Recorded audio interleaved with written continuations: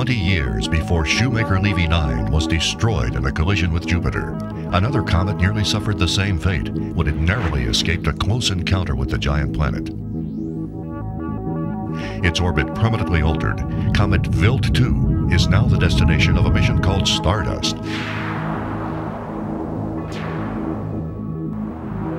Currently in development through a partnership between NASA, the Jet Propulsion Laboratory, Lockheed Martin Astronautics, and the University of Washington.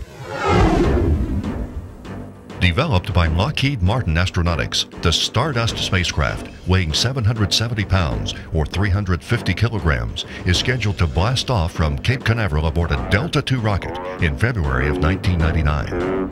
2, 1, 0, ignition.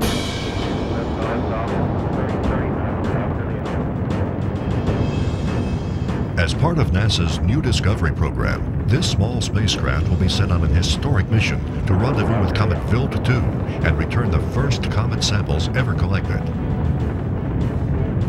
As the rocket ascends skyward, it will eject all 4 of the solid rocket boosters used for assistance during launch. The Delta II is composed of 3 stages, called a stack, which fire in tandem. The Stardust spacecraft is perched on top of the stack inside protective fairings. Once a stage has finished its burn, it is jettisoned to reduce weight. When the rocket has left the atmosphere, the fairings enclosing Stardust will be jettisoned. Thrusters on the second stage will spin the spacecraft and third stage to maintain stability during separation and the third stage burn.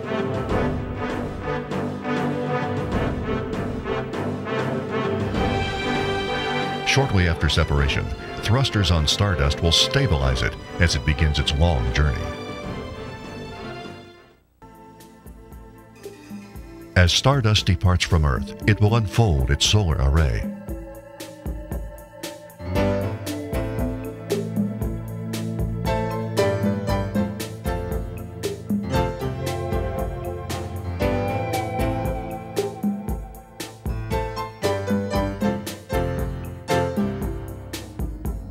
Once its solar panels are fully extended, small thrusters will rotate Stardust into position for collecting solar energy.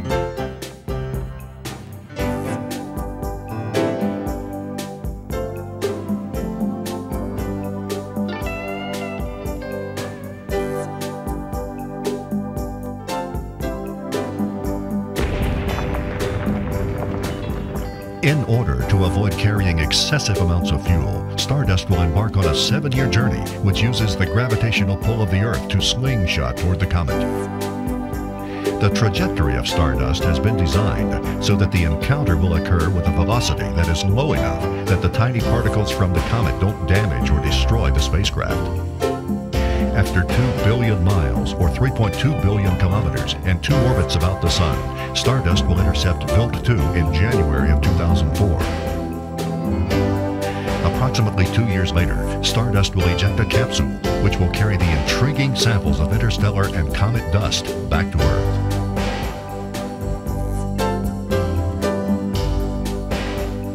With it, Stardust will carry 4 important instruments: the aerogel collector grid, the Comet and Interstellar Dust Analyzer, the Whipple Shield Dust Flux Monitor, and a navigation camera. Several times during the journey to intercept Comet Wild 2, Stardust will use side A of the double-sided aerogel collector grid to retrieve samples of interstellar dust. Aerogel's unique composition gives it the ability to capture high-speed dust particles while minimizing the destructive effect of their impact. Consisting of ice, rock, and an array of chemicals, Wild 2 now orbits the inner solar system. As it nears the Sun, the comet heats up and gases boil off the nucleus, creating a vast atmosphere, or coma, which fluoresces in sunlight. Stardust will pass through the coma of Comet Wild 2 at 13,000 miles per hour, or 21,000 kilometers per hour, at a distance of 80 to 250 miles, or 130 to 400 kilometers from the nucleus. The Whipple shields, stacks of 5 carbon filament sheets and ceramic cloths, will protect the spacecraft from impact with comet debris, traveling 6 times faster than a speeding bullet. As Comet Vilt 2 whizzes by Stardust, the aerogel collector grid will once again be deployed, this time collecting samples from the comet. Because the comet overtakes Stardust from behind, the samples will be kept separate from the interstellar dust particles by being collected on side B of the collector grid. Stardust carries with it a camera similar to that used on the Voyager spacecraft. Passing on the sunny side of the comet, the camera will pan to follow the comet and is expected to return spectacular photos of Vilt 2's nucleus. Shortly after its rendezvous with Comet Vilt 2, Stardust will adjust its orientation and begin transmitting valuable data back to Earth.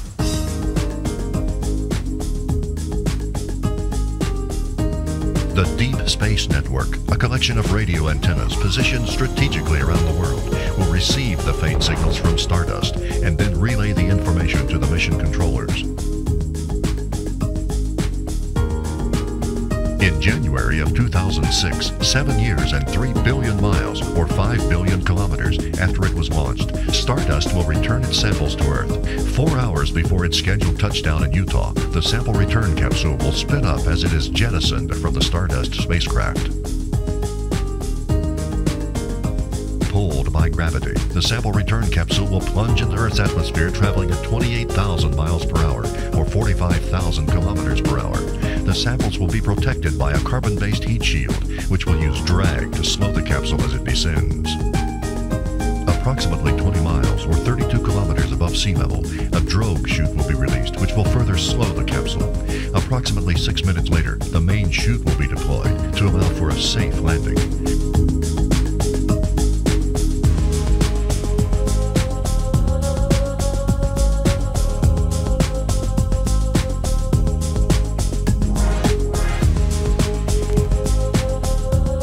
Once the capsule has been safely returned, the Stardust scientists will use the finest instruments and labs to study and learn from a unique sample of materials that represent the essence of our solar system.